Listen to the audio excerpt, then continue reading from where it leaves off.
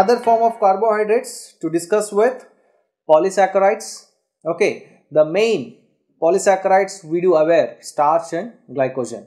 Poly means many, saccharides means sugars. Many sugars clubbed together or joined together, okay, to form a single polysaccharide, right? Example, two types are there, classification, homopolysaccharides, heteropolysaccharides. Homopolysaccharide example, starch, glycogen, dextrin, inulin or cellulose you can study. Heteropolysaccharides, we do have examples like hyaluronic acid, chondroitin sulfate, okay, heparin, dermatan sulfate, keratin sulfate, right? So we will discuss one by one. Okay, first we will discuss about homopolysaccharides. So the major predominant homopolysaccharide to discuss, that is starch. Okay, starch, it's a reserve carbohydrate in plants. Okay, we all know, okay, how do starch synthesize in plants? By using carbon dioxide with the help of sunlight, okay, and the pigment, that is chlorophyll, plants do synthesize starch. Okay, the storage form of carbohydrate in plants is starch by the process photosynthesis. Okay, and what is the composition of starch? So under which category this starch is coming? So starch is a homopolysaccharide. That means it is made up of repetitive units of glucose. Okay, repetitive units of glucose. Which glucose? Alpha D glucose. Okay, and the bond is alpha D glycosidic bond. Okay, here I am writing. So G1, G2, G3, G4, G5.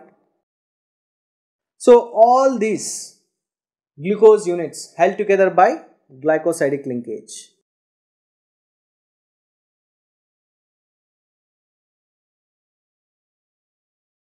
And starch majorly comprised of two major units, that is amylose and then amylopectin. I'll tell you what's the difference between amylose and amylopectin. Okay, amylose is water soluble compared to amylopectin. Okay, because amylopectin, because of branching, it is more or like water insoluble. Okay, so amylose and amylopectin, amylose is a chemically a long unbranched chain. That means we have already discussed, okay, in starch few of the chains will be linear, few of the chains will be branched. So as we have said, two parts are there in starch, amylose and amylopectin. Okay, amylose is a straight chain, that means linear one, okay, which accounts for 15 to 20% of the starch. Okay, and larger extent, okay, contribution by amylopectin, which is 80 to 85%. Right. So as I discussed, amylose is the unbranched one, which comprised of 200 to 1000 glucose units, which are all held together by alpha 1,4 glycosidic linkage. Okay, and amylopectin, which is branched. I have already told you, branches in the sense tree, you can see, right? Okay, from the stem, branches will be coming out, right? So here amylopectin along with alpha 1,4 glycosidic linkage, it also have alpha 1,6 glycosidic linkage. Okay, the reason for branching is amylopectin carries alpha 1,6 glycosidic linkage, which facilitates for this branching. And the main advantage of this branching is, the more the branching, the more glucose units will be facilitated or imbibed in the starch. Okay, it requires less space. In less space, more number of glucoses can be packed. Okay, as I mentioned, amylose having only few, 200 to 1000 units, but amylopectin can accommodate thousands of glucose units because of the main facility branching. Okay, and starch is hydrolyzed by the enzyme amylase, okay, which is present in saliva as well as the secretions of pancreas. Okay, and this starch after digestion converts to maltose and then free glucose units. So here in the slides I can show you here all the glucose units, which are glucose monomers you are seeing here. Okay, and the branches also you can see here. Okay, the branches accommodates more number of glucose. Okay, and starch gives positive test to iodine test. Okay, iodine test is the only test which can confirm the presence of polysaccharides, that is starch. And next, similar kind of homopolysaccharide we have to study, dextrins. Okay, dextrin is a partially hydrolyzed product of starch by acids or enzymes. In our body also, when we consume starch, okay, with the help of digestive enzymes, starch directly will not produce glucose. First it should undergo partial hydrolysis in the saliva, the mouth, and then stomach, and finally it reaches to intestinal tract, right? So there is forms dextrins.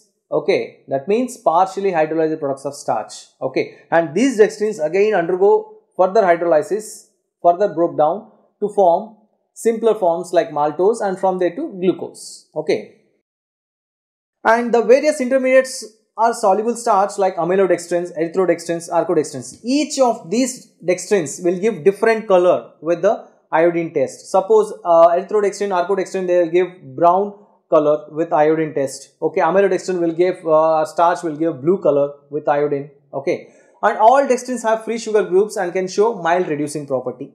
Coming to the next homopolysaccharide, that is glycogen.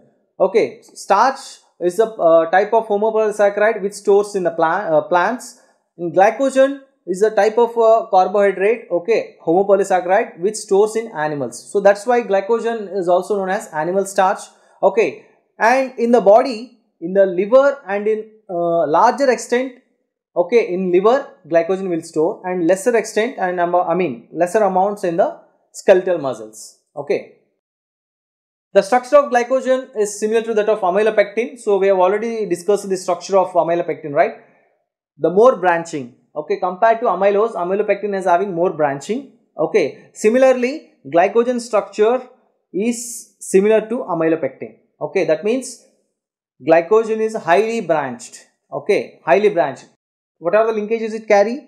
It carries alpha 1,4 glycosidic linkage. At the same time, it also carries alpha 1,6 glycosidic linkage. Okay, so it doesn't have any food value unlike starch, as it is going to be stored inside the body. The next homopolysaccharide to discuss is cellulose. Okay, because we cannot digest the cellulose, but it do have other physiological significance. Okay, the cellulose, where it is present, the main source of cellulose is a plant cell wall. Okay, the plant cell wall made by cellulose. Okay, and it is, what is the difference between starch and cellulose? Okay, starch is made up of alpha D glucose and cellulose is made up of beta D glucose. Okay, that is only the difference. Okay, and the linkage is beta 1,4. All the glucose in cellulose are linked by beta 1,4 glycosidic linkage.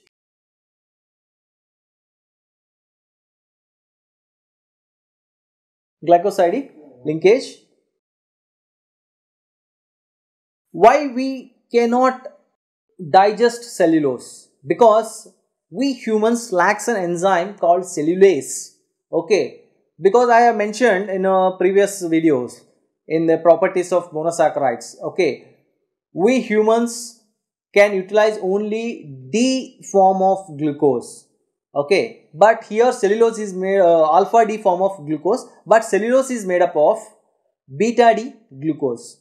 So amylase also alpha in form. Okay, alpha D glucose has to be digested, in the sense it should be acted by alpha amylase. Similarly, as we don't have any cellulase enzyme, okay, which acts on beta 1,4 glycosidic linkage, we cannot digest cellulose. So it cannot be absorbed. Okay, it cannot be absorbed. So importance of cellulose, though it not get digested, it has got greater importance in human nutrition. Okay, main dietary fiber. Okay, nowadays most of the dietitians used to prescribe, if anyone want to undergo like diet conscious, or if they are dieting, what dietitian suggests, you should consume food which is rich of more dietary fiber. Okay, that means unfried vegetables, like cooked vegetables. raw vegetables, raw fruits, all these have, okay, they do have cellulose. But we don't get any energy from cellulose because we cannot digest it and the cellulose cannot be absorbed, right? But still it do carry some physiological significance, that is, it increases the peristalsis movement, that means bowel movements of the intestine. So if there is an increase in bowel movements, it prevents the constipation, okay. So it prevents the constipation, and as it is filling up the intestine, it slows down the absorption of glucose, rapid absorb. See, when your glucose level is rapidly absorbing in intestine and to the blood, there should be shoot in insulin secretion, which is very dangerous condition. That means makes your pancreas to exhaust of insulin levels. So the person may be prone to diabetic. So this condition will be avoided if your food is rich of dietary fibers, which slows down the absorption of glucose and prevents the sudden shoot of insulin in the blood. Okay, not only glucose, it also slows down the absorption of cholesterol. Okay, and next thing is it increases the bulk of stool and preventing constipation. And okay, as I mentioned, it mobilizes the intestinal movements, and it is also acting like a stool softener. So like it prevents the hemorrhoids, okay, the condition like hemorrhoids, okay, and it is also reduces the incidence of cardiovascular diseases, colon cancers, diabetes. As I told you, cardiovascular diseases in the sense it slows down the absorption of cholesterol, okay, and at the same time diabetes, it prevents the sudden shoot of insulin from the pancreas, okay. All these things make cellulose a physiologically significant one, okay. And the next polysaccharide to be described, inulin. So far we have discussed the polymers of glucose, like starch is also polymer of glucose, glycogen is also polymer of glucose, and